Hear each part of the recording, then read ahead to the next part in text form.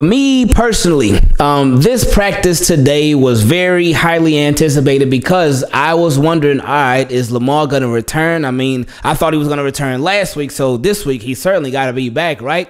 And we had heard the reports from Ian Rappaport saying, all right, Lamar Jackson and the Ravens, they're going to test out his knee this week because he's been on the treadmill and everything's been fine, but they're going to test out his knee this week and see if he's good to go to make those football cuts and moves and whatnot. And I'm like, all right, let's get it. Let's go, baby. So then today rolled around and it was 1:03 p.m. and I tweeted out, man, what time does practice start? Because I was wondering if it started at 1, if it started at 1:30, if it started at 2, because I just didn't know. And one of my guys, Meech, he replied to me, said it starts in 7 minutes. So he was saying it starts at 1:10 p.m. Eastern time. So I'm like, all right, cool, sounds good, because I didn't know. But then a couple of minutes after I had tweeted what time practice starts, I saw that Lamar Jackson, he tweeted. He tweeted out that he was laughing at some meme, that some prank some dad tried to do on his kids and whatnot. And I was like, oh, okay, well, I guess Lamar Jackson is not at Ravens practice. Then it came out, all the reporters, they went and confirmed that Lamar Jackson was not at the media's viewing of practice today. Lamar Jackson was out.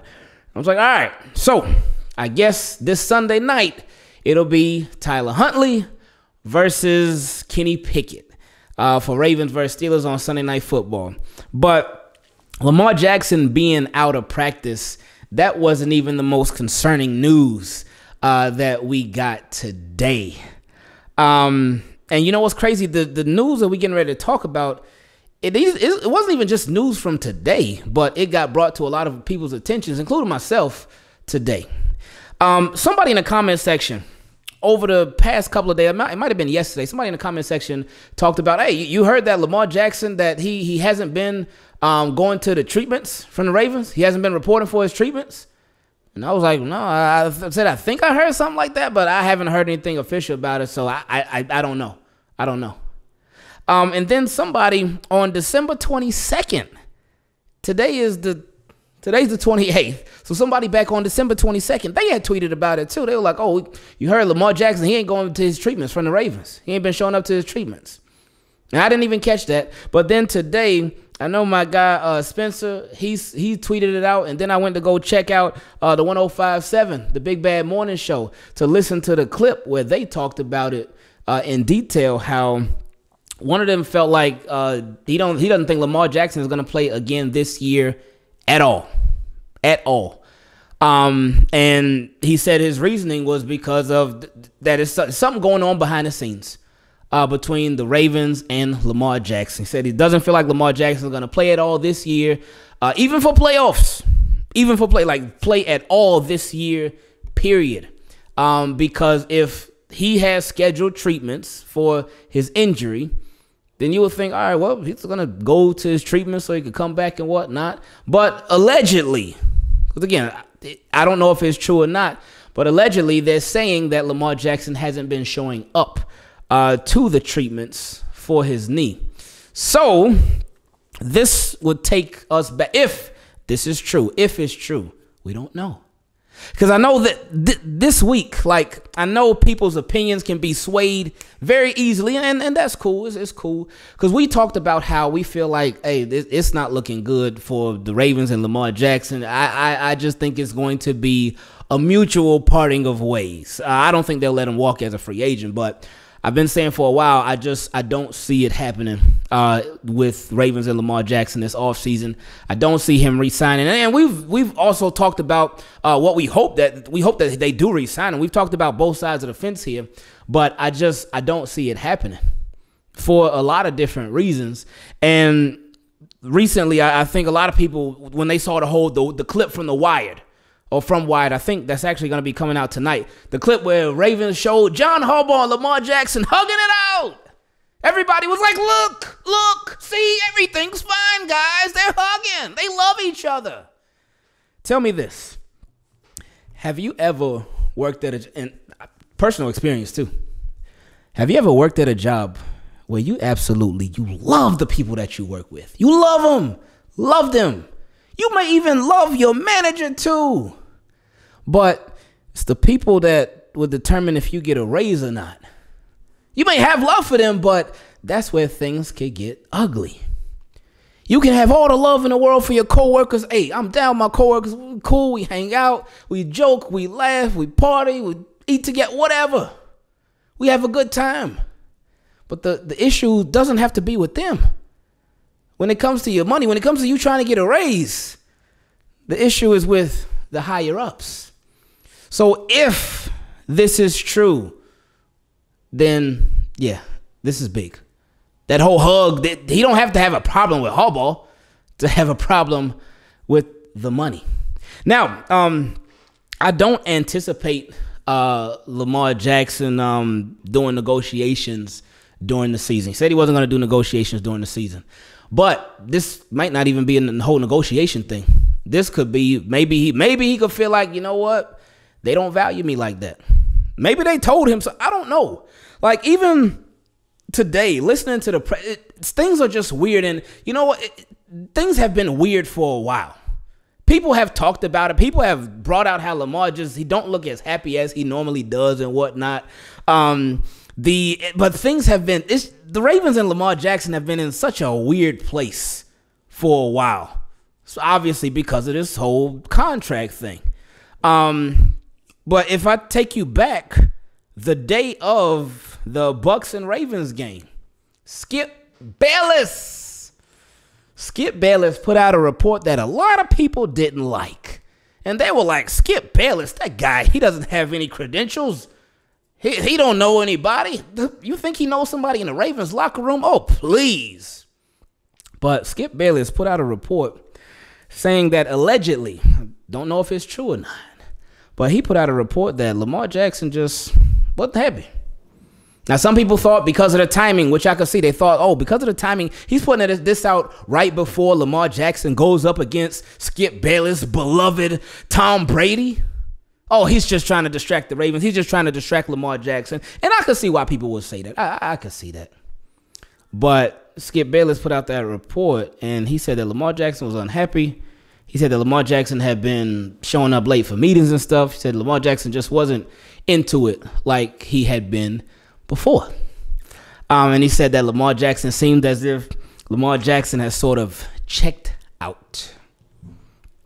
And that's a phrase that's very powerful if it's true.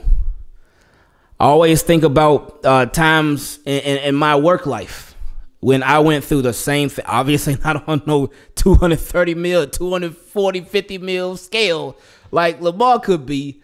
But I think about personal experience from when I worked very hard at a job.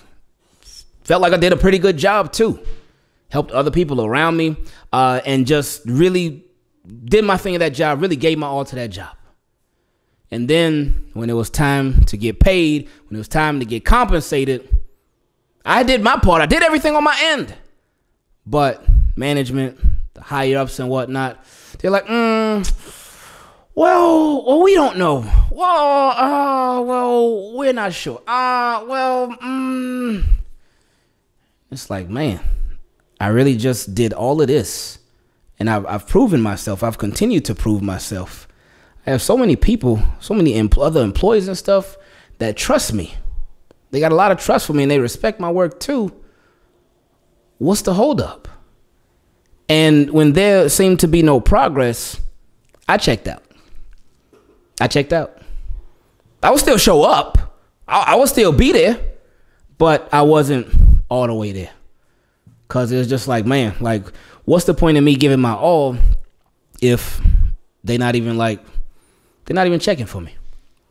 They're not even like trying with me on their end. And some people could be like, well, you still should give your all because you could try to go to another department. Another department, they may be watching.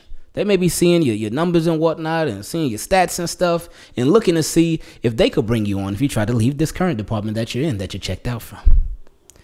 So with Lamar Jackson, if he is checked out, that could be the reason why. Or maybe something may have changed. Maybe he could have had a conversation with I don't know. Because the Ravens are winning.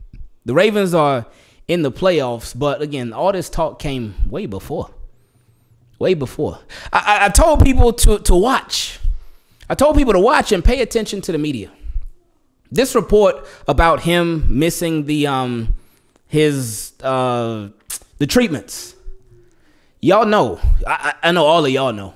Y'all know that stuff like this, it doesn't get out unless somebody wants it to get out. Especially with the Baltimore Ravens are such a tight-lipped organization, man. Y'all know that. Lamar Jackson is super, super private. Y'all know that. Y'all know his camp, his circle. Half of people don't even know who's in his camp or in his circle because it's kept so private. Ravens are private. Lamar Jackson and his people, they're private. Who let it out the bag? Who put this out there? I've been telling people to watch the media because listen to the reports, read those articles, look how they're worded. They've been setting this thing up, trying to show you that, hey, Lamar Jackson is on his way out. This has been going on all off season. And then all throughout the season, they've been trying to paint the picture. And what it seemed like to me, what it seems like from all these different articles that I see, the wording of different reports and whatnot, it really seems like they're trying to sway the public's opinion on one Lamar Jackson. So it seems like if the Ravens do trade him, then it can make them look better. Like, hey, we should have done this.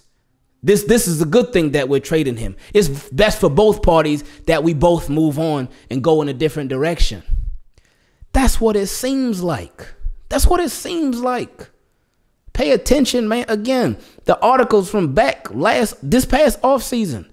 Oh, man, some stuff going on that can make your head spin. Oh, man, the Ravens, they don't like Lamar Jackson and some stuff that he's doing like off the field. They don't like his work ethic. Then, oh, Lamar Jackson, oh, I heard you don't work out. Heard you don't like working out. Oh, where'd you hear that from? Sources? And I remember laughing at that interview. I remember laughing at it. Like, oh, look, this guy not even trying to say who told him. He said sources, but he ain't say who said it. Wonder who those sources were. I wonder. Then the whole thing with Skip Bayless dropping that and the timing of it too. So, ooh. Then you see the way some articles are written and stuff and about Lamar Jackson and some stuff that he said, trying to make it something that he didn't say. And then people bringing up Joe Flacco and his injury history versus Lamar Jackson, his injury history. It's like they trying to plant these seeds. They trying to plant these seeds to people and sway the public opinion. That's what it seems like. That's really what it seems like. And now this one, again, stuff like this ain't gonna get out for no reason. Then you even heard Harbaugh today in the presser. That's the only part of the presser I wanted to hear. And that ain't no shot at Roquan Smith or J.K. Dobbins or even Tyler Linderbaum, because we love the three of them. But I just wanted to hear what Harbaugh said about Lamar Jackson. And he said, because somebody asked him about the PCL sprain. I think it was Cordell. But I think Cordell asked him about the PCL sprain. Is it a sprain or is it a strain? Like, what is it? He said, I can't comment on that. It's not my place to comment on that or something like that. Even though he's a head coach, of course it's his place to comment on it. But we know how Harbaugh is with injuries. So that wasn't a surprise. But then the way he said, well, we're going to talk about the people that are here. We're going to comment on the players that are here, that are present. And the way he said it, I said, oh, okay now, Harbaugh. I see you, big dog. But again, whatever happens, I just want y'all to pay attention to the seeds that are planted. I know a lot of people, some people thought that people that caught this were reaching, that they were looking too deep into it, because the Ravens put out a picture, I think, after the Falcons game, where Gus driving a bus. I think Justin Tucker was in there. Roquan Smith was in there. J.K. Dobbins was in there too. But there was no Lamar. And people saw that and were like, But then some people did make a really good point. They were like, oh, no, that picture was just of people that played in the game against the Falcons on Saturday. And I was thinking, oh, yeah. But at the same time, That picture was fired up and ready. Unless they just got an editor that's just quick with it, that's super fast and ready to go. Hey, I don't know. But again, pay attention to what people are trying to tell you. And some of y'all might even still, at this point right now, some people may say, oh, Ingraven, you're reaching right now. What are you talking about? Okay, cool. If you feel that way, it's fine. I respect it. Y'all know I respect how you feel. I may not agree, and you may not agree with me. But as long as there's respect, it's all good. But it just really seems that way. It seems like this relationship is coming to an end. It seems like this relationship is coming to a close. Especially if this is true. Because why would he skip the treatments? Why wouldn't he show up for treatments? Wouldn't you want to get better so you can get back out there on the field?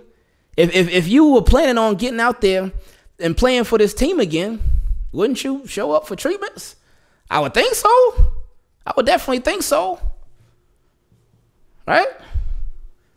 But if you had no intentions on playing for this team again, what would you do? Sit out.